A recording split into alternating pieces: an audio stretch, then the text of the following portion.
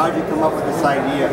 The idea is, well, specifically is that we wanted to build a device or a tool that can be used as a measurement tool to be used in inaccessible and hazardous environments.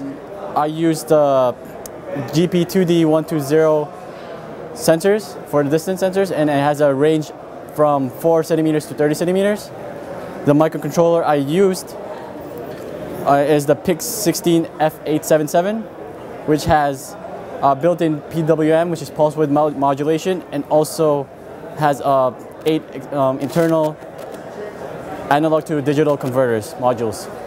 Right now the Spider is initially walking forward with the use of distance sensors.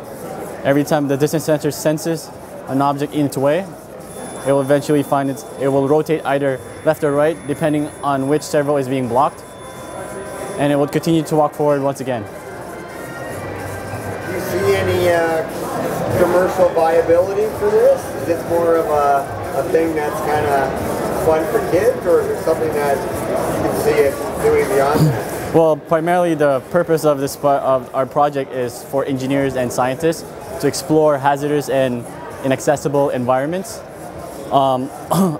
especially with additional apparatuses and programming and additional sensors. It can definitely be used by engineers and scientists in the future.